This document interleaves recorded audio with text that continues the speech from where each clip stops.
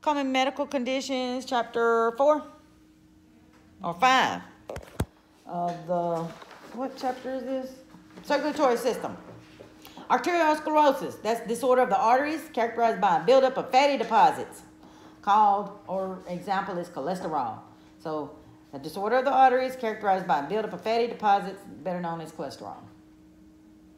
In that next sentence, also remember that fatty deposits may harden, eventually block the arteries.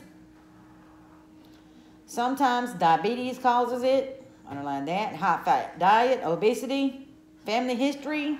A lot of times family history will mess with you. They go straight to having a heart attack. We talk about arteriosclerosis, but that's your result is having a stroke, actually. Symptoms include chest pain, slurred speech, numbness on the arms or legs. And that's like a heart attack.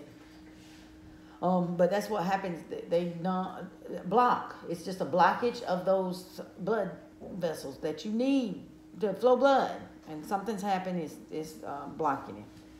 They can diagnose it, underline diagnosis, which is the intravascular ultrasound, CT scan. They're just going to take it and they actually have a little light type thing. They take pictures of whether it's done or not. They also can put you to sleep and go inside your heart and look. They'll do all that, but that's part of what that is. Treatment. Anti-cholesterol medications, beta blocker medications, or antiplatelet drugs. What is, give me a cholesterol medication. Medication, people. That should be flipping out your head by now. I don't know how to pronounce it. Simvastatin. Anything with statin on the end is cholesterol. Remember that. That if it's a statin, it's going to be cholesterol. And they've got several of them, but anything with a statin, it's going to be that. Is that going to be mentioned too? No, fill in the blank. Edema is a condition of swelling which is caused by too much fluid in body tissue. Underline that. That's the general definition of edema. Swelling caused by too much fluid in body tissue. And people would say they have edema. That's when their legs are swollen, ankles swollen. Pregnant people got edema. Sick people, congestive heart people. All of that is swelling. Too much body fluid somewhere.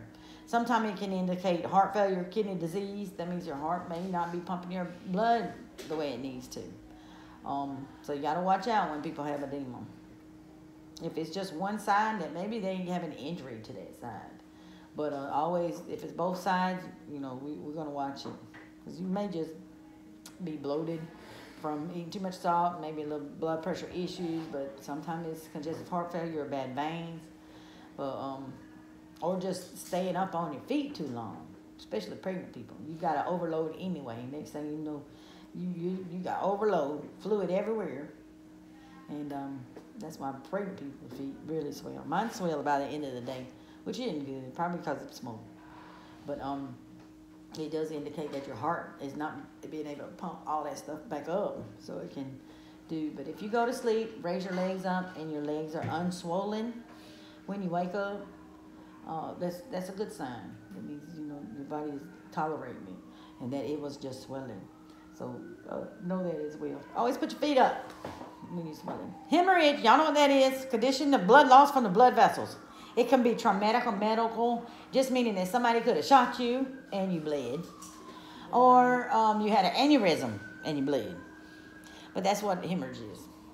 Know the differences on to that. We know that we're going to add pressure to wounds. We don't let pressure up. And you don't go peeping at a wound to see if it stopped bleeding. You just put something else on it if you can't.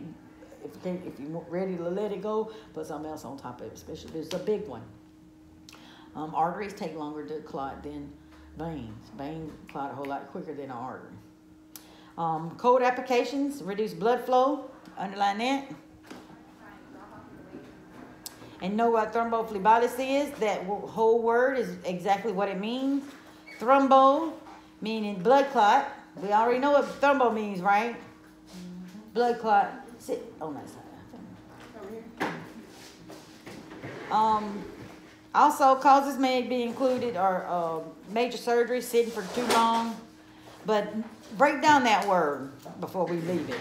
swelling or inflammation of the vein that causes a blood clot. So look at your word, thrombophlebotic. So thrombo is a blood clot. Phleb means vein. Itis is swelling. So it is a clot, it's swelling the vein, and that's thrombophlebitis. So that's that first definition. Underline that. Swelling or inflammation of a vein or veins caused by a blood clot. And they'll be tender, they'll be hurting, sometimes all kind of stuff like that.